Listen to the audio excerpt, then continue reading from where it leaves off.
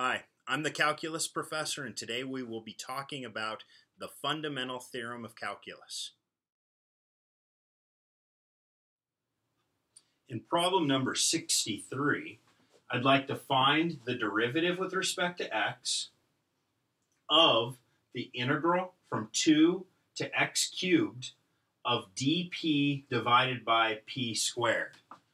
All right.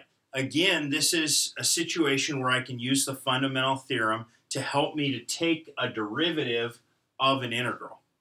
Okay, so I'm trying to take the derivative of an integral. So the first thing that I need to ask is, okay, am I running from a constant to the variable that I'm taking the derivative with respect to? And the answer in this case is no. This is not an x, this is an x cubed. So that's a problem. Okay, so here what I have to do is I have to remember that I'm actually, I'm taking a derivative with respect to x, but that a derivative with respect to x, I can also use some sort of a chain rule to take such a derivative. And what I need to remember is that basically d dx, or if you prefer, if I say dy dx, where this whole thing represents my y, is the same thing as taking the derivative dy with respect to u, and then multiplying that by du over dx, where u is some other function of x. Now, this is what we call the chain rule, right? It's in a little bit different form than maybe you wrote it in your class. Maybe your professor or your book wrote it this way. Either way, what we're talking about here is the chain rule. So what I'm going to do is, the key is using u to my best advantage. Up here, I have an x cubed. And so what I can do is I can say, okay, since here I have an x cubed and I really would like it to just be one variable, then I'm going to say that x cubed is equal to u. Okay? I'm going to let x cubed be u, and then I'm going to rewrite this thing. So what I want is I want to take the derivative of this guy with respect to x. But I said that the derivative of that guy with respect to x is the same thing as the derivative of that guy with respect to u. Okay, in other words, it's the same as the derivative with respect to u of integral of 2 to x cubed, but we know that's u, of dp over p squared. But then I need to multiply by the derivative of u with respect to x. So the derivative of u with respect to x. But now this is in the perfect form to use the fundamental theorem.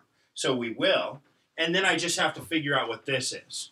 Okay, so the fundamental theorem here now says I'm taking the derivative with respect to u of a constant to u. So just take a u here, plug it in for p, and what I would get is just 1 over u squared times the derivative of u with respect to x. Well, now I just need to ask the question, well, what is u? U is x cubed.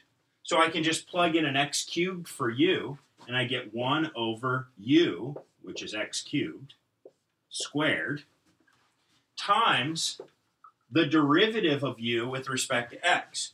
What is the derivative of u? U is x cubed, so the derivative of u with respect to x is 3x squared. So I just want to multiply this thing by 3x squared. In other words, I have 3x squared divided by x to the 6th, and if you want to simplify that down a little more, that would just be 3 over x to the 4th. And that's my answer.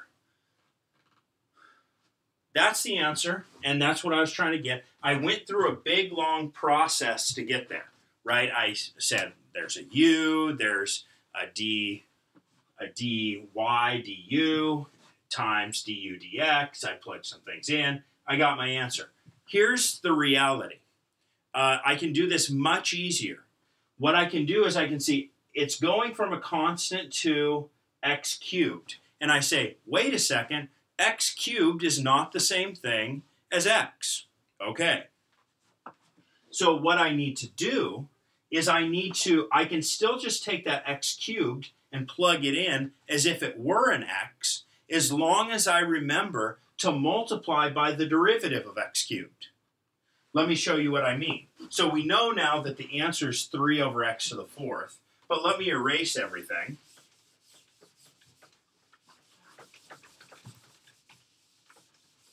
I'm going to leave this answer just to remind us what the answer is. And so now I'm going to use the fundamental theorem in a slightly quicker way. What I'm going to do is I'm going to say, okay, x cubed is what I want to plug in here, right? So I plug in x cubed for p, and I get 1 over x cubed squared. And then I say, and now just multiply by the derivative of x cubed, which is 3x squared. And what do I get? Well, 3 over x to the 4th. So you can go through the long process of letting x cubed be u, finding du dx, and doing all of that. Or you can kind of just do it simply by saying, take this guy, plug it in, but remember, you have to multiply by the derivative of that thing because we're using the chain rule. And if you remember all those things, you don't have to make a u substitution. You don't have to do all of that other stuff. You just plug in the x cubed and multiply by the derivative of x cubed, and you've got it.